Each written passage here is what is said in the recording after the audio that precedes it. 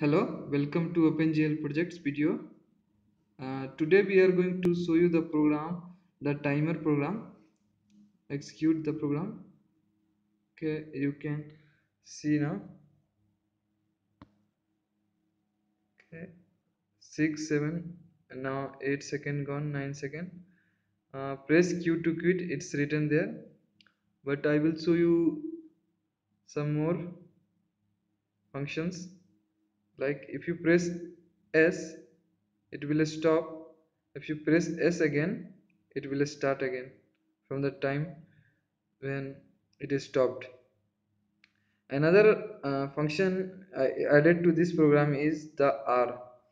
If you press R, it will reset the timer. Okay, S to start, stop, R to reset, and Q to quit. Okay, thank you for watching.